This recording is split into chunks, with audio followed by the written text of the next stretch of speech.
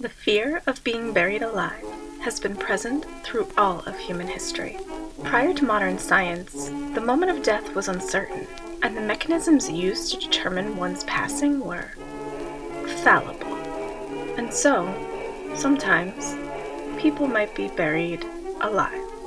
The fear of premature burial hit a fever pitch in the mid-1800s, when a disease called consumption caused so many to meet a slow, agonizing end. Sometimes so slow that they seemed to linger on with only the faintest breaths, when nearly no signs of life remained.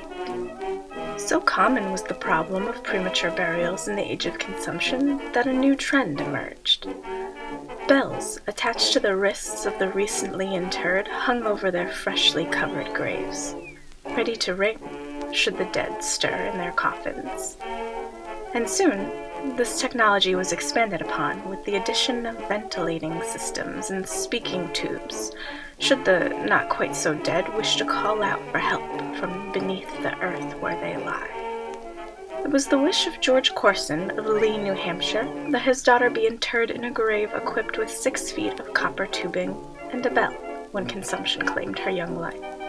So, when Margaret Corson died at 16 years of age, she was buried in the parish cemetery with a string tied round her wrist and a length of copper through the lid of her coffin, should signs of life return to her.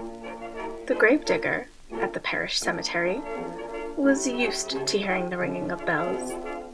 The apparatus, in his opinion, was not only evidence of an overblown fear, it wasn't very well thought out, considering the fact that the wind stirring the bells made their sound constant, and, as such, a very poor indicator of whether or not the dead had actually stirred from their slumber. So, he was used to ignoring the bells.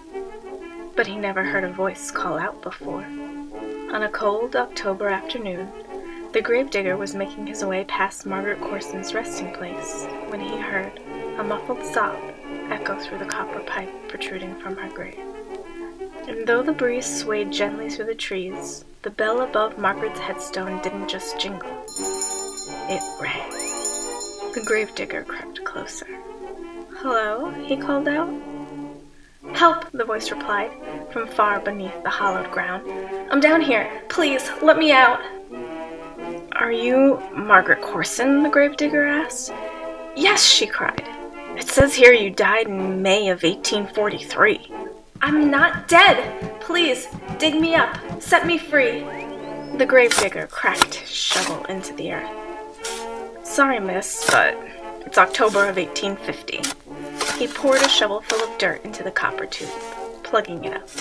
"Whatever you are down there, you ain't alive no more, and you ain't coming up."